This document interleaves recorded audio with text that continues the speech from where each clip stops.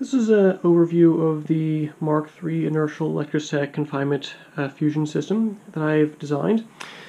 I first built this when I was undergrad at Georgia Tech and subsequently upgraded it when I was in grad school at University of Wisconsin-Madison, and then have upgraded it since, now that I'm a postdoc at MIT.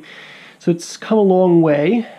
It was first built in around, started building this in around 2006, and has been through a number of upgrades.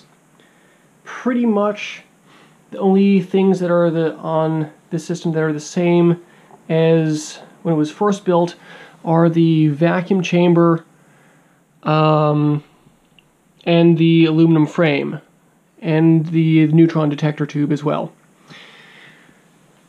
So, first giving it a walk around.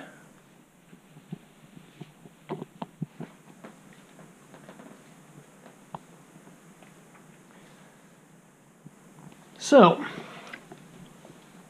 the vacuum system is a K&F, starts with a K&F 4-stage diaphragm pump, which can pump down to around 500 millitorr. The diaphragm pump backs a Pfeiffer TPD 011 molecular drag pump, which is then coupled by a flex hose to a Pfeiffer EVI 005M valve, electric solenoid valve, which can isolate the vacuum vessel from the pumping system when it's not in use.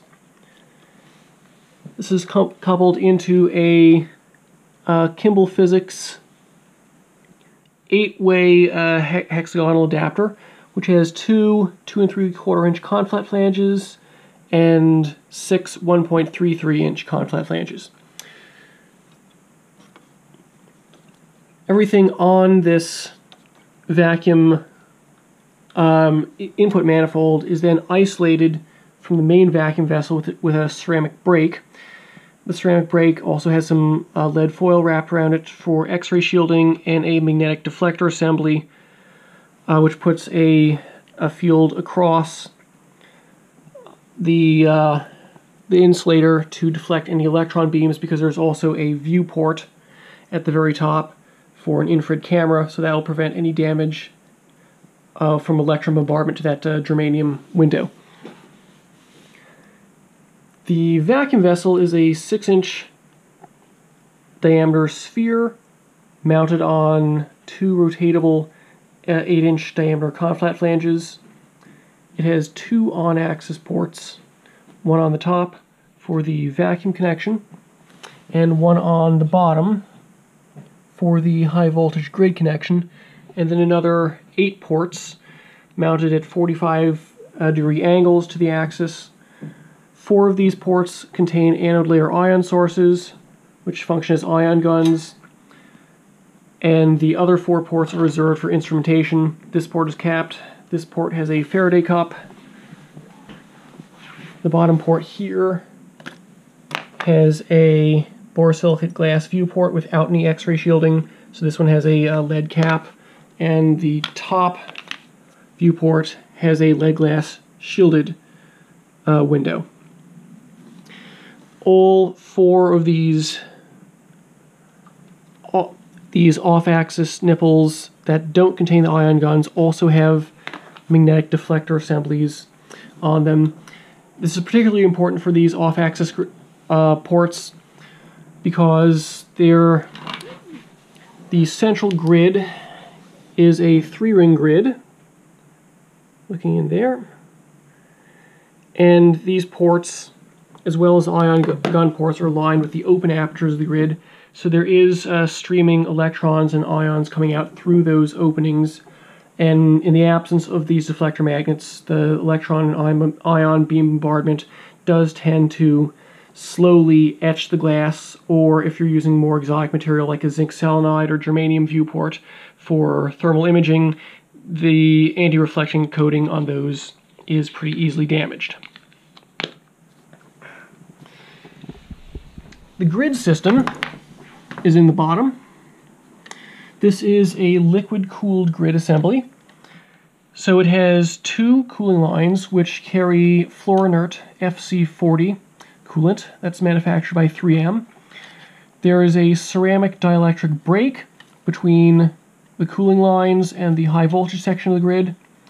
On the other side of the grid there is a specially modified swage lock adapter which seals to a 3/4 of an inch outer diameter quartz tube and has two openings for the grid tubing.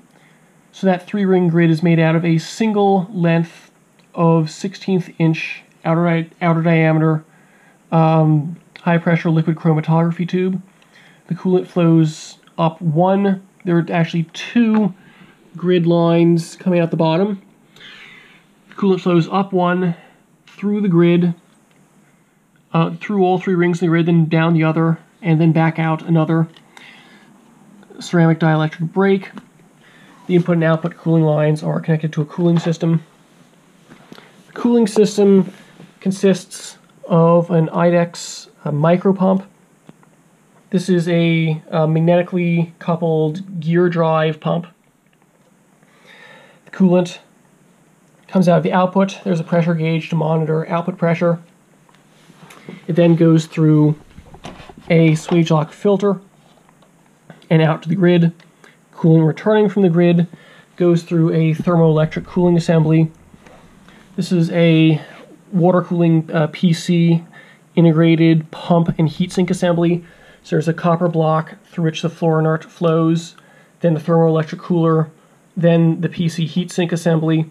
So this is pumping water over the other side of that thermoelectric cooler, and that water flow is pumped up through a radiator and fan assembly, and that extracts the heat from that's deposited on the grid.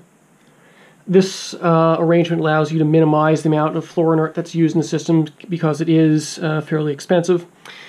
After the Fluorinert coolant comes out of the cooler assembly, it goes into a reservoir. Grid is powered by 2 high voltage power supplies in parallel.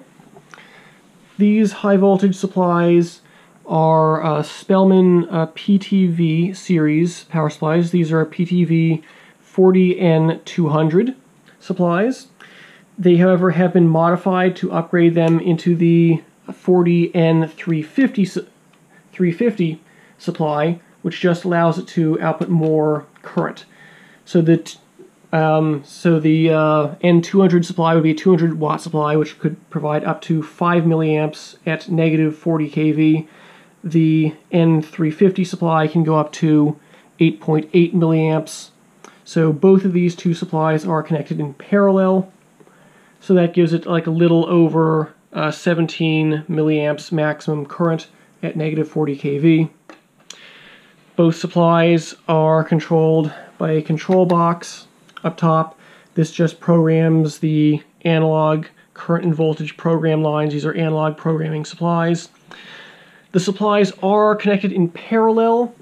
They do not natively support parallel operation, but you can parallel to the PTV supplies by connecting both voltage program lines in parallel and then connecting the current monitor line to the current program line of another. So that's what this little Y adapter does. And if you then measure the current off the two supplies, it does share the current evenly.